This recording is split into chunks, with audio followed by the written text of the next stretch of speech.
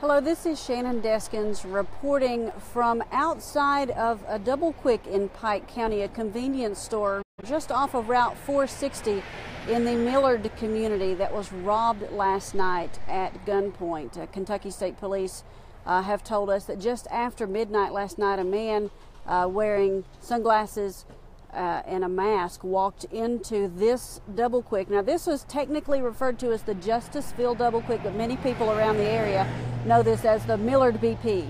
But it was robbed at gunpoint last night. The clerk actually told the state police the man came in about 12:17 exactly is when the 911 call came in.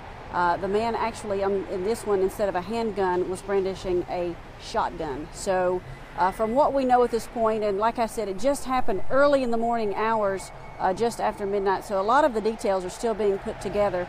But the man came in, brandished a shotgun, demanded money and cigarettes. Now, this is a little different than the pharmacy in Pike County that was robbed earlier in the week. Now, in this one, the man made off with an undetermined amount of cash and several cartons of cigarettes. But again, Kentucky State Police are asking anyone with any information on this robbery. Again, I'm right off of Route 460 in Pike County in what is commonly referred to as the Millard BP, but it's the Double Kwik located in the Justiceville community of Pike County. From what we're still trying to find out if we can get a hold of some surveillance footage, which we'll bring to you this evening. But from what the clerks told the state police, it looked like this man made off in a purple vehicle.